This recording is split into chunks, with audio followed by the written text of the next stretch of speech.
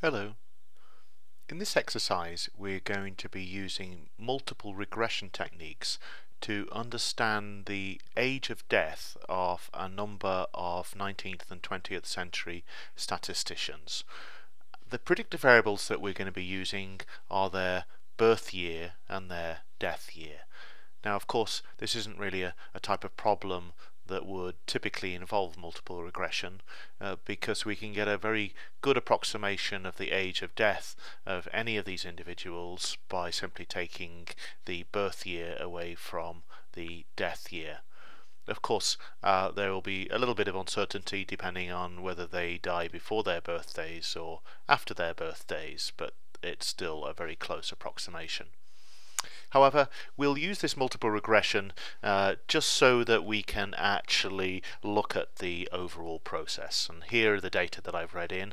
There's a variety of statisticians here listed in this data set. It's a common delimited file. And the first thing that we should do is simply plot a graph of the age of death according to a certain predictor, and this is what we're going to be looking at here. So let's have a look. Here's the date of birth of the statistician, and here is the age, and we've simply called up a plot using text here to give the individual titles, just so that we can actually see the labels here underneath each of these points. Now, what we would like to do first of all is to begin to explore what predictor variables might influence that response. Now, typically we'd jump straight to the multiple regression, but here we're going to take it in smaller steps. So first of all, I'm going to fit a model, and it's going to be a simple linear regression model of the age of death and see how it might depend on the birth year, the date of birth. Well, we fitted the model using the LM routine, and here is the analysis of variance associated with that model.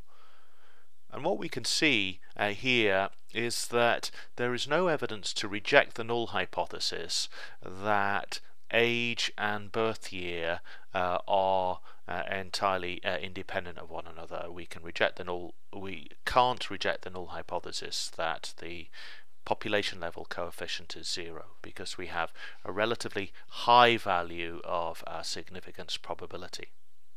So now let's move on and actually look to see whether the death year might influence the age on death. So here we're going to fit another linear regression model with age on death and to see whether it might be dependent on the death year. So here is the analysis of variance table after fitting that simple linear regression model. And here we see that we can indeed reject the null hypothesis that there is no relationship between age on death and death year, in that the probability of us obtaining that test statistic, or a more extreme if the null hypothesis is true, is really very small. So we have evidence that there is a relationship between death year and age on death. What way does it look? Well, we can simply ask for the coefficients, and it seems that from the gradient here of 0.147 it appears that the age to which these statisticians were living tends to increase with the year of death. Now let's just go a step or two further. Let's have a look at the fit of a proper multiple regression model in which we fit both predictors, both death year and birth year, and see their combined role on the age of death. And here is the fit of the model, and here is the analysis of variance table. Now you'll note that here we're using type 1 sum of squares by default in R, and it seems that both death year and birth year in these cases are both highly significant. Well, why has birth year gone from low significance here, so not really very significant, to very highly significant? we have to bear in mind that with a type 1 sum of squares, we are controlling for the effects of other predictors above it in the list. And so here, when we're looking at the effect of birth year on the age of death, we are controlling for death year. So the birth year does indeed have a relationship on the age of death once we can control for death year. You'll note also that the significance of death year has improved considerably. Why is that? Because we're not controlling for birth year at all. Well, we're not controlling for birth year, but we are affecting our overall estimate of the error variability in our data by adding new terms. And so it happens in this case that the significance of both individual predictors have gone up. Let's have a look at the coefficients here, and here we see something that we were sort of expecting already. The coefficient for death year is approximately 1, and the coefficient for birth year is approximately -1. And here we'll note that the intercept is something about 6, but remember these values here are in their thousands, so this intercept really won't have very much effect at all.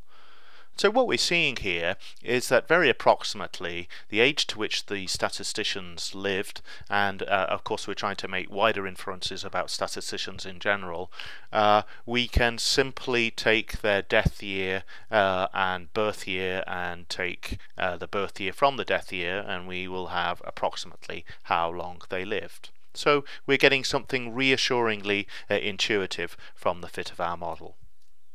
Now, I'm going to load the library car, which has got a type 3 sum of squares, and you remember a type 3 sum of squares simultaneously adjusts for the effects of all of the predictors in the model.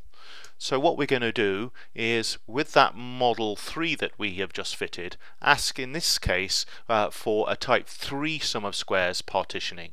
And here you'll see quite clearly that both death year and birth year have a very highly significant effect on that response, age of death, once you control for the effect of the other variable. Now it just remains to evaluate the underlying assumptions in our models. The first thing we should be doing is simply testing for homogeneity of our residuals, and that looks pretty good when it comes to evaluating. What about now looking at the normality of those residuals? Well, here we have something of concern. If we really wanted to make inferences about the lives of statisticians rather than simply treat this as an exercise, then that QQ plot really does suggest that we have got relatively non-normal data. Let's have a look at this in terms of just looking at the histogram. Here is the standardized residuals from that fitted model, and we can plot them out. So it looks something of a bivariate distribution, although we should bear in mind that we're not currently dealing with a great deal of sample data here. So if we were going to make important inferences about that population, other than treat this as a simple teaching exercise, then we would have to do something about that problem of lack of normality. And of course we'll get on to those sorts of problems later on.